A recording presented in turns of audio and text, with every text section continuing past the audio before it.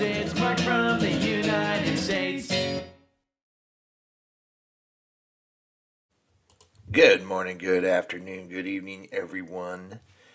I hope you're doing fantastic because I'm doing fantastic. Today we're going to learn who has the best fish and chips in central London with our friend Tom, the taxi driver. Please, links below to this video if you don't want to hear me talking over it. I encourage you to actually go over there and watch it first. Also a link to his channel. A lot of interesting things, a lot of historical things that he does, a lot of adventures he goes on, and just the ins and outs of the taxi driving business that he is in. I am blessed that Tom has allowed us to learn and see new and interesting things from his channel. So thank you, Tom. I appreciate it. And it's really important. Everyone, you need to get over there.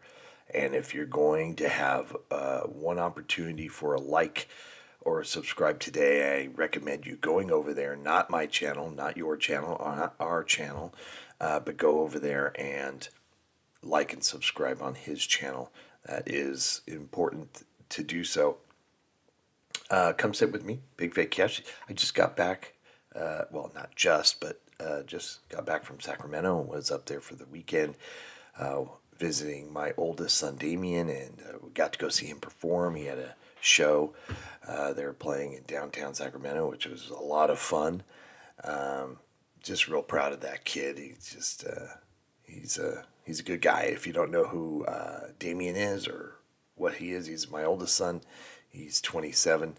Actually, he'll turn 28 on Halloween. He is in a few rock bands, punk bands, however you want. They're kind of like Green Day. They're kind of that pop punk kind of a thing. Really cool. He did the theme song to our channel, and just real proud of him. He's making his way up there, and he's engaged, and yeah, the whole bit. So it was really good to see him. But today we're going to see who has the best fish and chips. I've been really holding back. I've never had them before. I'm not a big fish guy. I don't like fish. But when I get to London, I would like to try them. I know from watching these videos and learning from all of you that the best fish and chips generally are going to be in the seaside villages, and that will have to wait because we're not going to be going to those places on our first visit, unfortunately. But I still would like to try them and I've been holding back because they have fish and chips here. It's not out of the ordinary, but I don't want to spoil it. Although I've been tempted to just do a video of trying the fish and chips here locally in my town, Ventura, California. But I've been holding them back. I think I'm going to wait until I get to London to try authentic fish and chips. Now, my son, the younger one, Cooper, he, as you know, went to London this summer, and he tried fish and chips. I don't even think he had them in London. I think he had them in Ireland when he was in Dublin. But they came round. So a lot of you said, oh, that's not cod or the other variation of it. It was something else. And he said it was okay. So he technically didn't have fish and chips. He had that other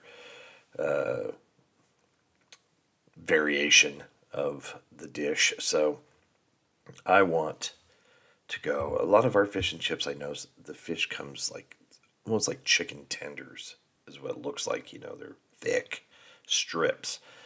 And there's multiple of them, but from what I understand, they're flat and long, and that's more of the authentic fish and chips. But anyway, we're going to watch Tom. He's going to take a tour of the best in central London.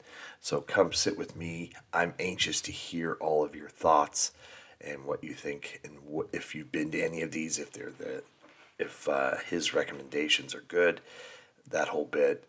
I'm excited to see it and read it. So let's find out what Tom has to say. Let's do it. In today's video, I'm going to be visiting 5 of the most central fish and chip shops in London. And I'm going to be reviewing on 6 criteria. Maximum marks is going to be 60. Be sure to stay tuned because I'm going to be going to a really touristy spot at the end of the video to see, can a tourist trap stack up in the world of fish and chips? I'm excited for this. Yeah, in the past, a lot of you have said to stay away from those touristy spots. Hobson's, Villiers Street. We're right next to Charing Cross, so in terms of central London fish and chips, it doesn't get any more central than this. They've had success for 25 years in the fish and chip industry, and they also were behind Oliver's of Belsize Park. Other locations include Soho, Porchester Road, or right here. Let's go, cod and chips. Okay. Beautiful. You want a bag for it? No, that's perfect like that, thank you. Enjoy. Have a good one. Quite a new addition here in the Charing Cross area. Oldest fish and chip shop in the country, I believe. Ta-da! The company is the oldest. Is textbook, I would say. That lovely golden colour cod, good chips. Let's actually have a look at the cod, shall we? Oh yeah, it's a little bit moist. That's okay. Sometimes that's nice. This one's got foil on the bottom. Yeah, normally you get like newspaper when you go to some places. Now, I would imagine the foil is to keep the heat. Keep the heat in the box so it doesn't get soggy. Yeah, it's just, I'm going to try it. I'm not a big fish guy, like I said. The chips look awesome. The fries, as we call them, we'd actually call those, if I were ordering something like that here, I would say steak fries. The thick chips. And watching this video currently and others, like by Magic Geekdom and stuff, when they were ordering stuff that had chips, it doesn't matter, it seems, wherever the chips are being purchased, they all look so good. They just all look the same. They look really, really good. It's, yeah, I'm looking forward to trying the chips, probably more so than the actual fish, for me.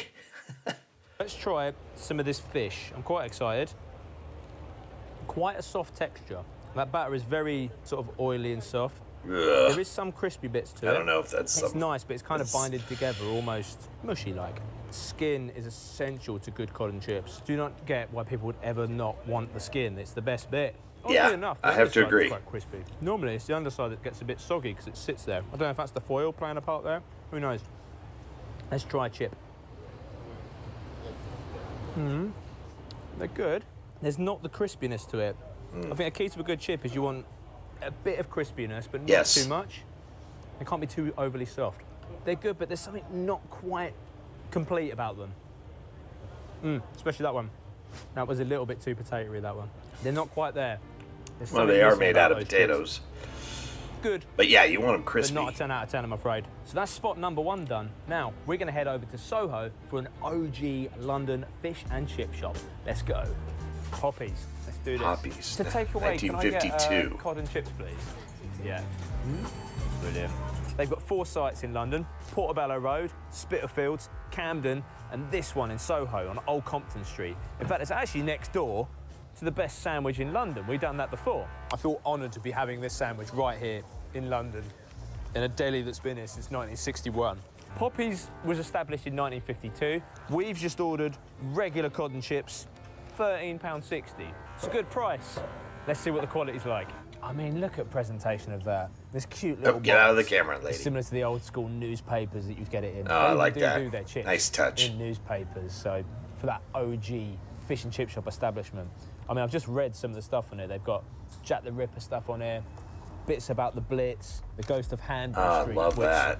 You'll know that Hanbury Street is where their Spitalfield site is. And that batter looks so good. It's soft in places, but you've got a bit of crunch as well by the looks of it. I think I had to get straight in and give that a go.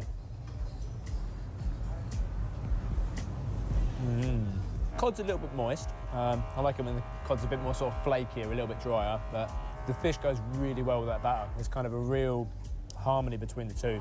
This, my American friends, is not a fry, it's a chip. Yeah, good bit of crunch to it, solid chip. That's the thing I love about fish and chips. It's just about sitting down, nice summer's day like this, seeing the people coming up and down, and Soho is probably One of the best places in London to do that. Well, yeah, you should. That has to factor into the atmosphere, right? The people watching while you're eating. So Soho would probably definitely be a good spot. I love the box that it comes in, with the newspaper look. It has stories. I don't know if they're real or they're just made up. You know, if they were taken from actual newspapers and printed onto the box, that's awesome.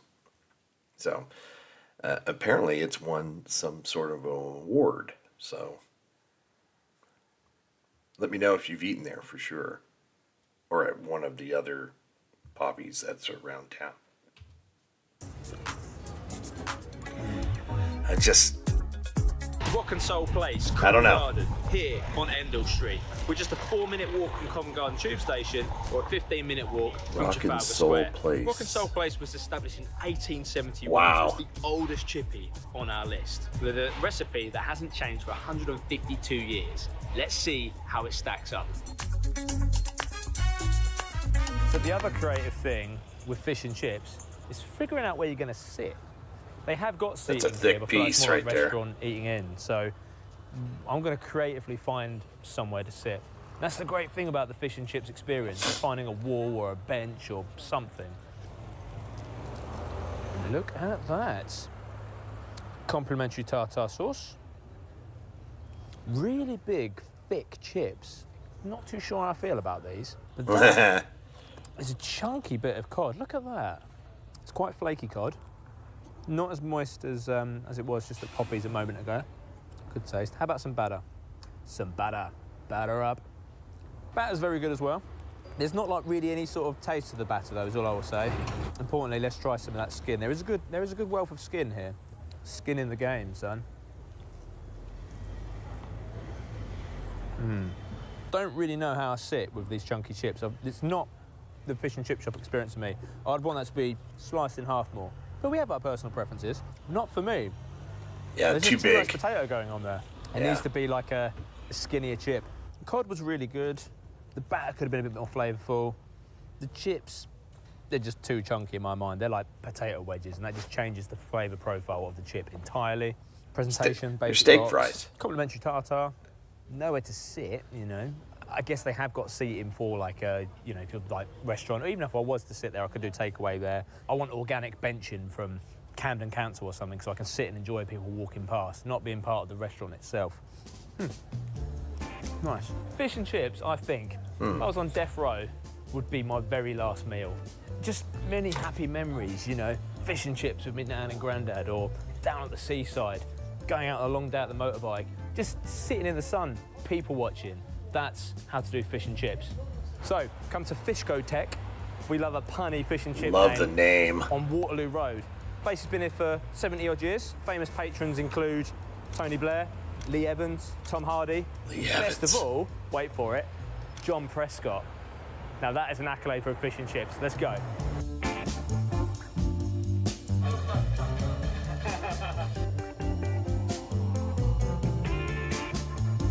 Let's see what we're dealing with.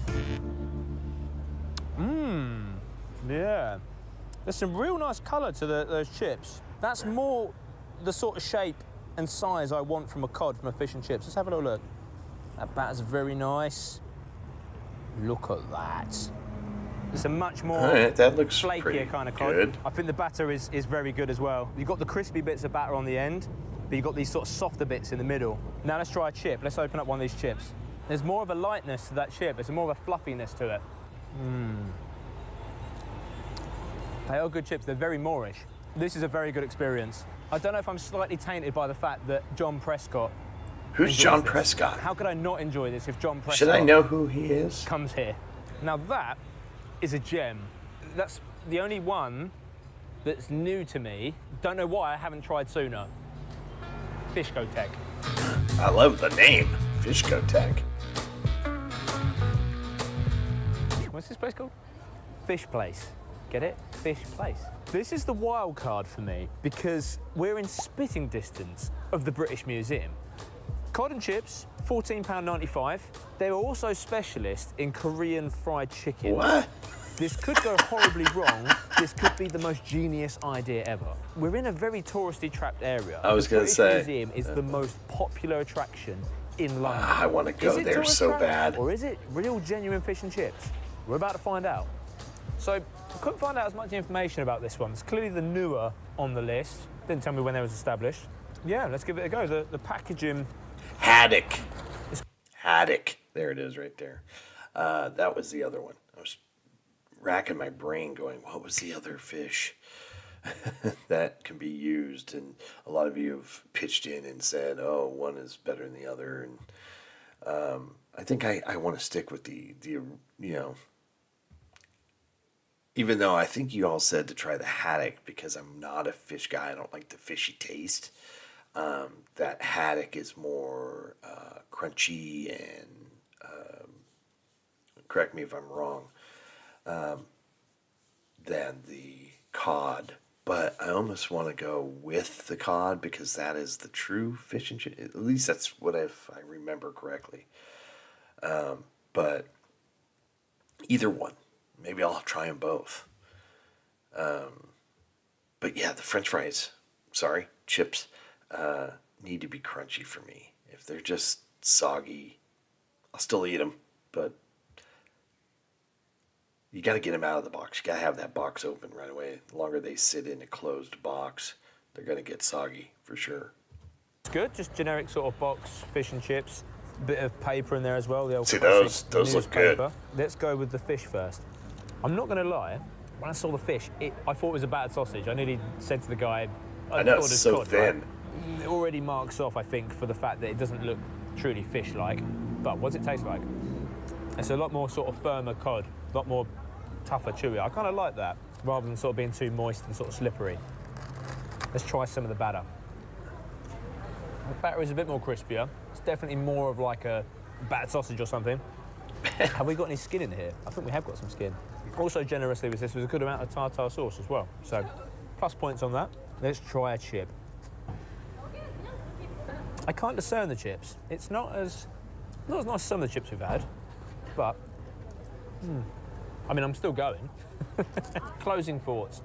I feel like this kind of blew my expectations of what it would be because of obviously the area of London that we find ourselves in. It can be really easy to think, right, I'm in a really touristy area, it's going to be a tourist trap. This is great fish and chips. Stumbling points, I'd say, is probably just the batter where it's not as harmonious with the fish. The presentation, it wasn't a nice slab of fish, but maybe if I got a larger... Yeah, it looks more like a tender, like something you can just hold with your hand. Did we get everything? And dip, right? So, 5 fish and chip shops, ultra central London, reviewed.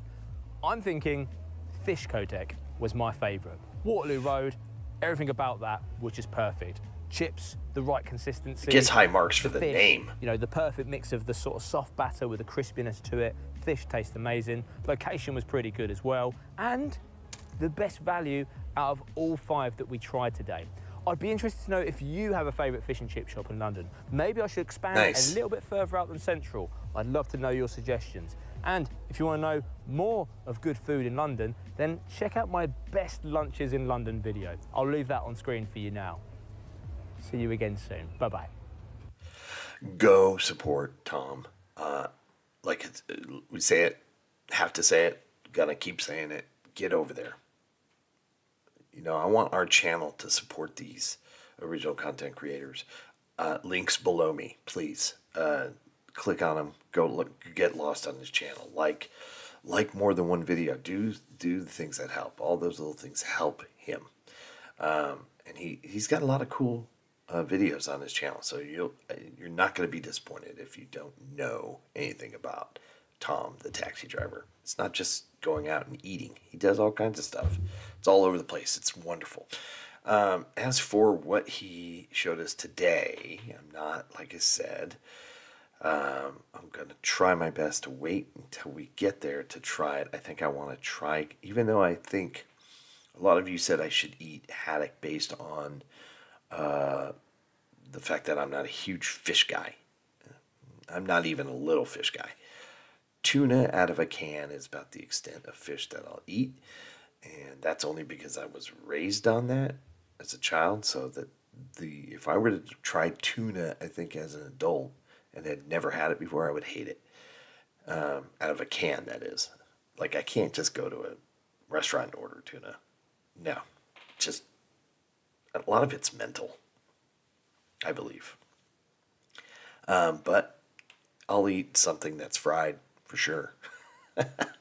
And the chips always look good. They all look good. But dish fish kotek. Yeah, I love the name, and that's going to get me to go there, I think. Hopefully I'll remember that when we get there. Yeah, I would imagine all the places near the huge landmarks like the British Museum.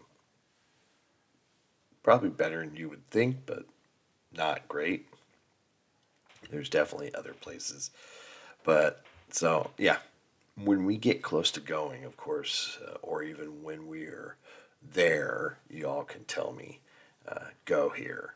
You know, let me know your favorite spots in central London, or even just not central London, but London in general, where you go. Yes, I think the best place, obviously, I think, is to go to one of the seaside villages, towns, and, you know, eat them there. That would be the ideal thing, that you could sit and watch the ocean and the people, you know, maybe just in my mind walking along the boardwalk, you know, right there by the water, and that's just the whole experience. But that's not going to happen this first visit, so I'm going to have to try them. So let me know. That was fun. Please go support Tom. Please go have a wonderful day. Hope everybody's happy, healthy, and safe. I'm looking forward to this. This is going to be great. Hopefully we can get something squared away where I get there. I'm getting there. I'm going. We're planning on going. And who knows? Maybe it'll be this summer. The more we get involved with Cooper and his college preps and all that stuff, some things are starting to fall into place to where it may free up some time in the summer where I thought that would be taken care of. You know, taking my whole summer. It's not looking like that. So who knows? Maybe sooner than later. I'm excited either way. Take care, everybody. We will see you in the next one. Bye. Mark from the States, Mark from the States, it's Mark. Yeah.